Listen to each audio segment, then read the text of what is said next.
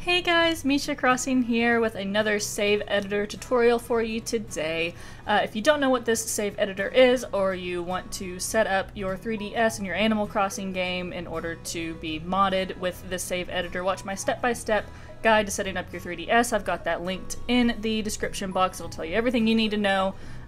These videos are just kind of breaking down the save editor into its different features, and this feature today is going to be altering your town information. You can change, your town name, and a lot of other data related to it. So it's not too complicated at all, but I will go over this other tab down here. The first map, or the first tab that you see when you open up the save editor is the map one, and you can click over to the other tab in order to edit your town info. Now you can change your town name right here. You can change it to whatever you want. That's something a lot of people like to do because they really regret their town name later on. You can change your native fruit here. In my item spawning and deleting tutorial video in the save editor, I put some annotations in about how to add a perfect fruit tree for a fruit that is not your native fruit, and that is completely possible in the save editor, so watch that video if you want. I'll link that in the description box as well. But changing your native fruit will change what perfect fruit trees will actually grow when you plant them in the game. You can spawn perfect fruit trees in the save editor, but you can't like go to your town and plant a perfect fruit because you've used the save editor, and then that perfect fruit tree will grow. If it's not your native fruit, it won't grow. But if you change your native fruit, you can change which perfect fruit trees will legitimately grow.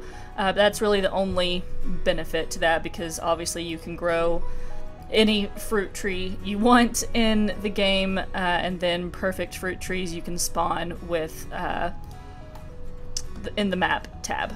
Actually, I'll just go ahead and go over here. So if you want to put a perfect fruit tree in your town, just search whatever fruit you want. So say you wanted a perfect peach tree, to search peach here, select the peaches tree.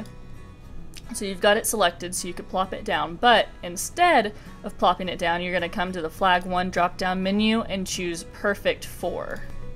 And now you can place your perfect fruit tree anywhere. You just click wherever you want in your town and you can place it. If you want to do a mixed perfect fruit tree, like one perfect fruit and the other 2 normal fruit, kind of like how you find at the very beginning of your town, you can select the tree you want, come to the flag 2 drop down menu and choose mixed. And then that mixed perfect fruit tree is set to place wherever you want. You can change your grass type here, so you got triangle, circle, or square grass, and then it shows you on the right side here what shape your snow will be in the winter. And you can also change your grass type on the island, and of course it doesn't have a snow pattern because it does not snow there.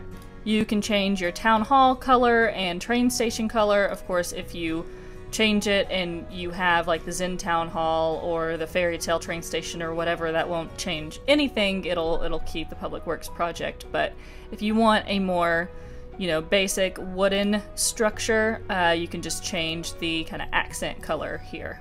You can change your town tree size based on, how long you have played the game. So mine's naturally at 5 right now, and I'm just going to leave it there, but you can make it the biggest you want, or you can make it a little baby no tree if you really want to.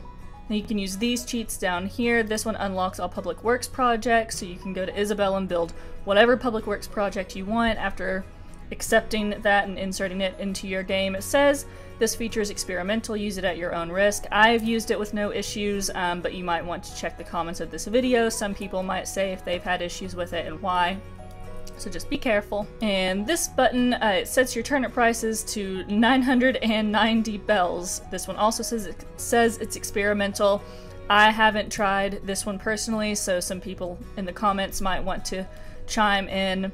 I don't really know what benefit that this would have, because you can give yourself however many bells you want in the save editor, but maybe if one of your friends has a lot of turnips to sell, you can set your turnip price really, really high in your town and have them come and sell it and make a good profit for themselves.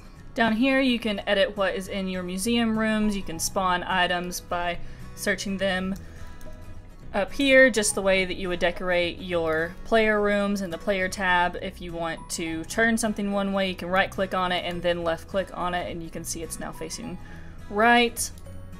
Right click and left click, now it's facing up. Right click, left click, now it's facing left. You know, you get it. So, and I don't know why it changes it to say buried or watered or whatever. That's just something in the coding of the save editor. And you can edit the wallpaper and flooring in here as well. The outer line of boxes in the room, that's going to be what's hanging on the walls. So if I wanted to have a sconce hanging on the wall, I could just click it and put it right here and it will be hanging on the wall in that spot.